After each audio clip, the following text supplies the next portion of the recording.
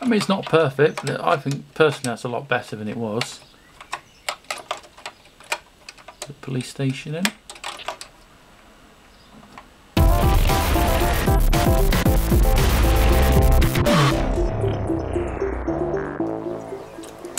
Hi everyone, how are you doing? Welcome back to another Wi-Fi Sheep Tech video with me, Tom.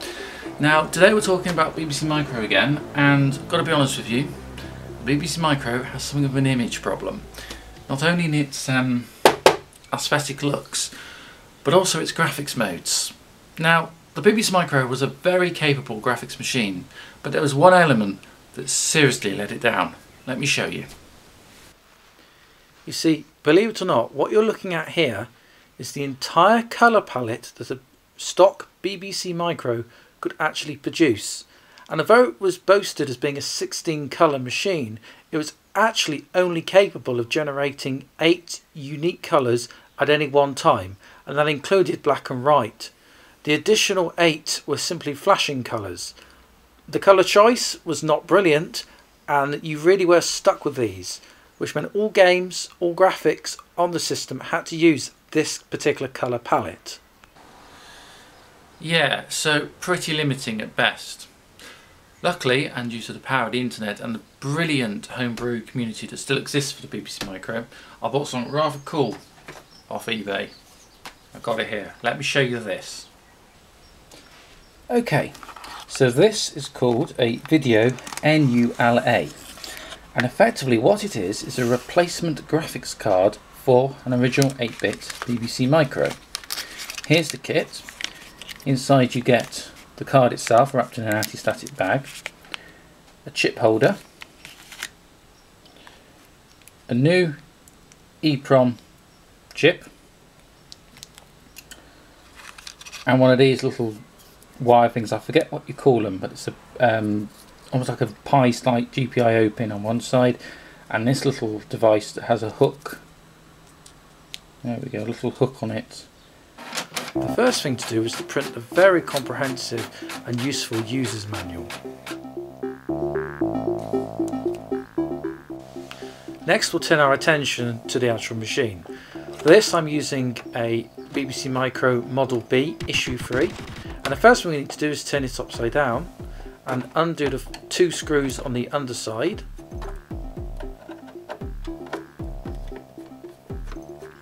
And the 2 screws on the rear of the machine.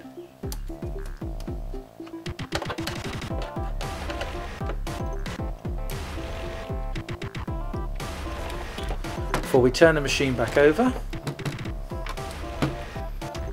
and now we can simply lift the lid clean off the computer. The next thing we need to do is to physically lift the keyboard off the computer, as we need to access some ROM chips below. To do this, we simply turn the 2 nuts on both sides of the keyboard, and once they're undone we disconnect the ribbon cable from the motherboard like so.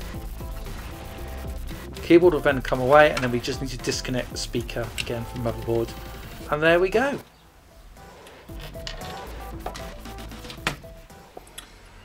Okay, so on the BBC Micro, underneath the keyboard you've got the ROMs, or the EEPROMs. These are effectively the way of physically installing system software, drivers, etc. into the machine. So the first 2, I forget which way around these are, but the first 2 are the operating system and basic. The next one is the disk filing system, DFS for the floppy controller. And then, because this has a MMC card fitted, which is important because the amount of disks this new device is going to need, we have the MMC driver fitted here for basic 2. So we actually have a spare slot, and that's where we'll fit the new driver software for the video card. The ULA we need to take out, or ULA, sorry, we need to take out, I'm going to get this confused all day, is underneath this heatsink. Now, when I bought this machine, the heatsink had actually come off, and I never put any thermal paste back on, so all it's holding this on is a piece of double-sided tape. So it is simply the case. Got to take that straight off. There we go. And then it's this chip here, which we need to remove. Now, I don't have any special tools for doing this, so I'm going to have to very carefully flathead screwdriver. The problem is here you've got resistors and things, so you don't want to damage anything. Just try and sort of squeeze in. There we go. Actually, that's come out not too bad. So we've not bent any. There we are. Not bent any pins, and there's the old ULA chip being removed. Okay, when installing an EEPROM, the chips will have a little notch on the top. You probably can't really see that on camera. There you go. Just make that out. There's a little notch just there, and that means it goes that way up, which is top. So be very, very careful.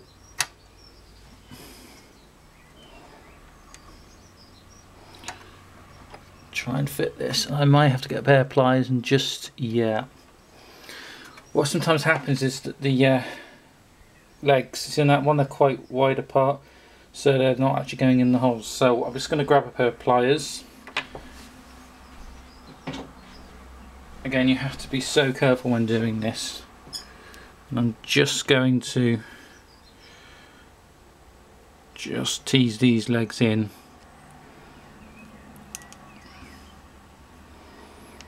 You can see me doing that. Just bend them in a little bit.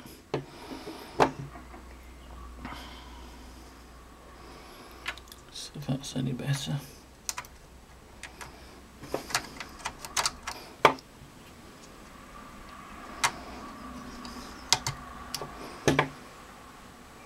Okay.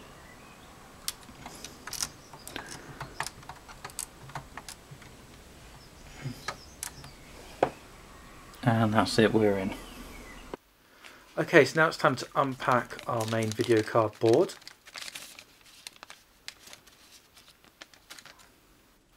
And now I'm just going to check the manual just to see which way the board needs to be installed inside the Model B. Okay, so now we know which way this has to go around. We need to get the pins there to fit into the board here. I'm just a little worried about if that's going to get in the way. Let's have a look then. So I've got to be so careful to do this. Just going to check the other side. Make sure the pins have engaged correctly. Okay, a little concerned about this resistor here that's sort of stopping us from putting the board in. So I've got the chip holder here, which came with the kit, and what I'm going to do is I'm going to install this chip holder on top. Gives us a little bit of height, and now I'm going to try fitting the board.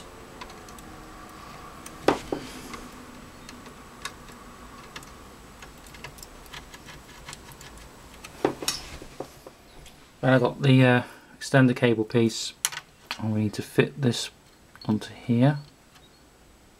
That goes on like that. Okay, we need to refer to the manual again. So we need to figure out which pin on which chip we need to connect to. On the Model B, it's IC3 and it's pin number 37, which is the fourth down on the right hand side. There we go, so just connect like so. Okay, with all the new ROMs and boards installed, we'll reattach the keyboard, making sure to put the ribbon cable back in.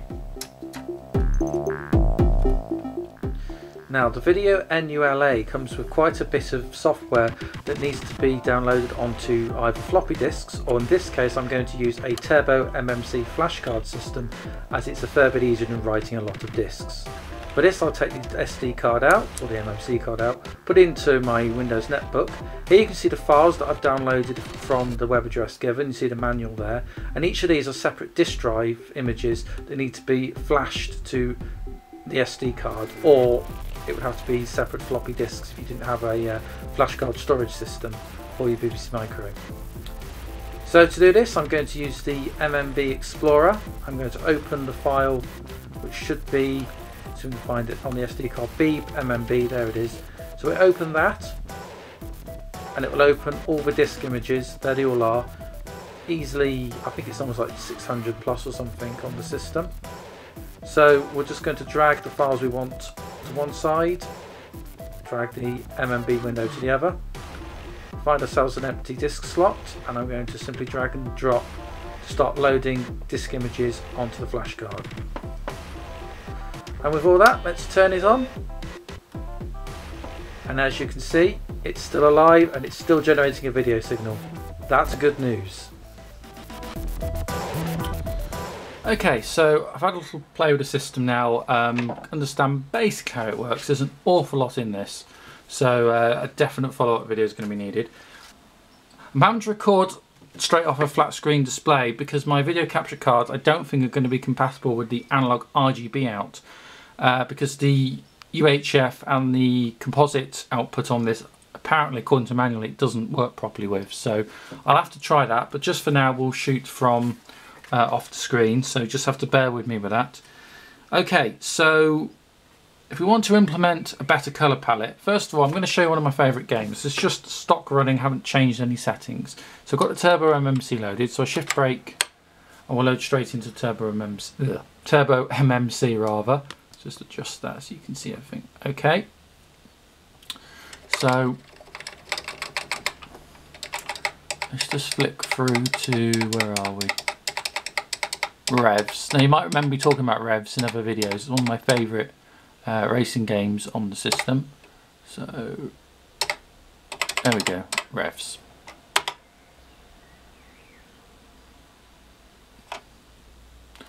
Okay, so I'm just going to do a practice. We'll say rear 15, front 30, space to begin.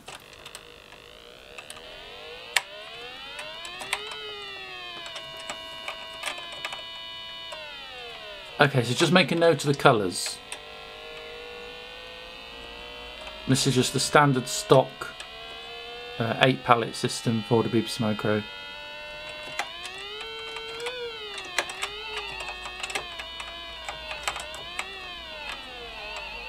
Oh, messed that up.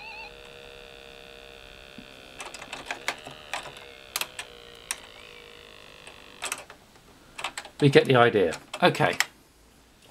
So we've just now reset. So, because I installed the ROM, and I'm just looking at the manual again, just to make sure I know what I'm doing. Okay, so because I installed the new VideoNuLA ROM into the system, we can now call up some ROM commands.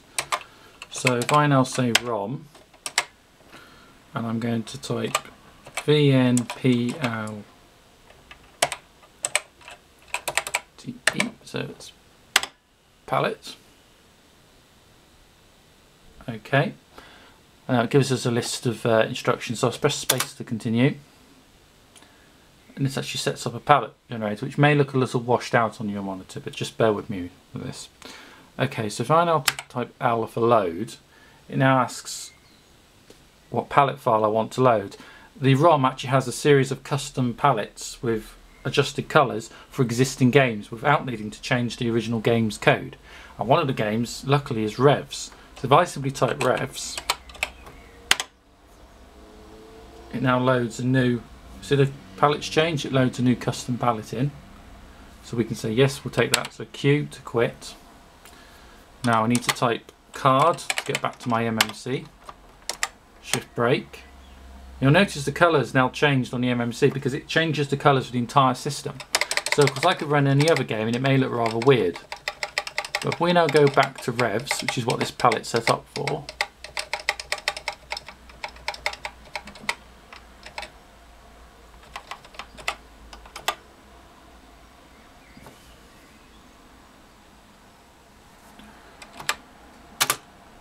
I'll just do my same setup again. You'll now notice the colour palette is completely different. The game still plays absolutely fine.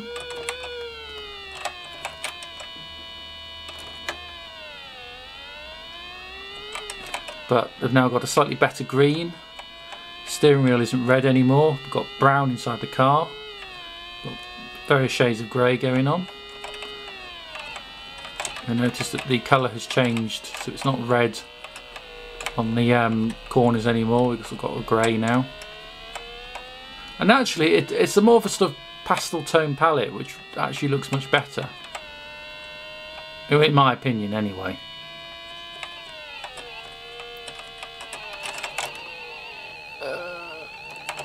I'm usually quite good at this, and I'm just not very. I think it's because I'm trying to record me playing. Yeah. So I've not had to modify the game in any way, shape or form. I've just loaded it off MMC card. I could have loaded it off disc or even tape if I wanted to.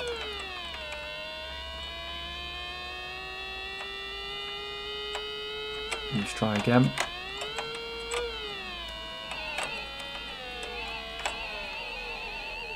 I don't know if I've set this up very well.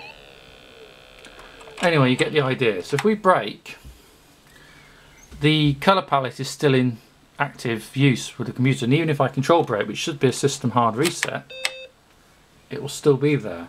What do I mean by that? Well, if I type mode 2 and we just ask for the colours again like we did at the start of the video,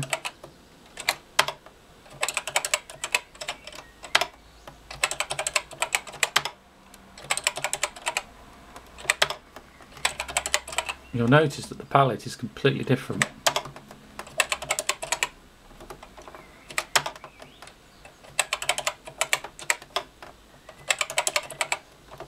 Oops. There's some flashing, but so this basically allows us to have custom colour palettes to improve the look and enhance the feel and look of games, and also we can use this to write new programs. Okay, one of the bugbearers for me, I'm just going to show you the game now, is the BBC Micro version of SimCity, which is on the original builds, which is actually a really playable game on the platform, but as you'll see in a minute, it has a few issues. One being the colour palette is just appalling for it. Test fill. So just look at this. It's just really sore on the eyes to look at for any length of time.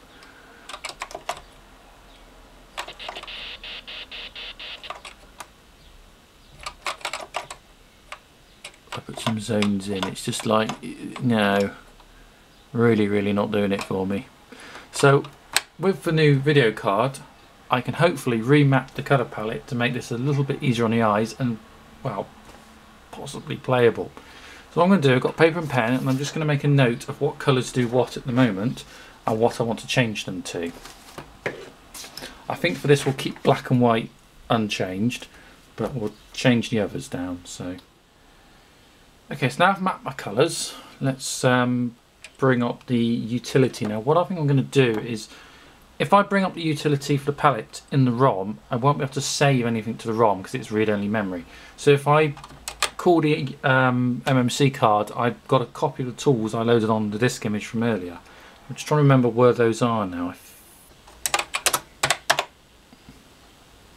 Ah, there we go. Right, here's the palette tool. So we're going to use the software version of the palette tool because we can actually read to this. So shift break in again, space to continue. Okay, so there's the colours. So I want to change my red to green, which is colour 1 on the system. So to change that to green, I want to basically bring more green in.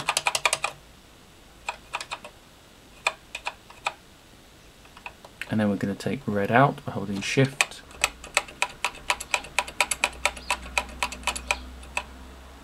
And now I want to add a little bit of blue just to darken it down. And there we go. So now we hit save. And I'm going to save the file as SimCity.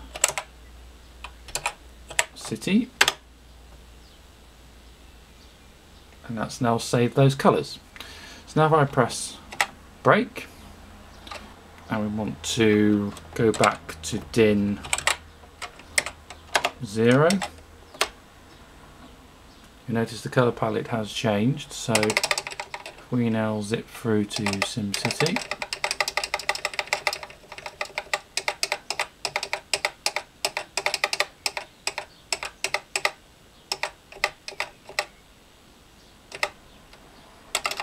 let's see if that's any better. City name, let's say Testville.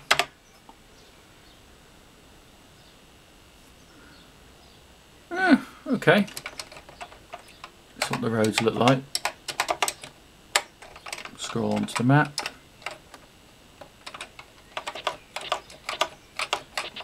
I mean, it's not perfect, but I think personally that's a lot better than it was. The police station in.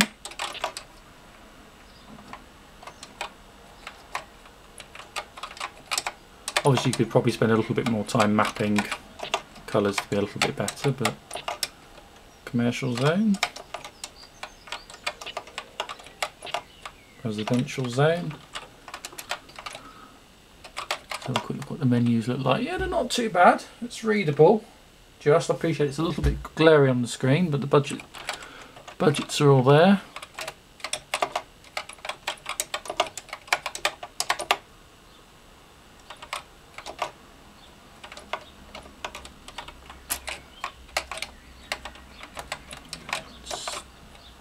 There's a power station somewhere.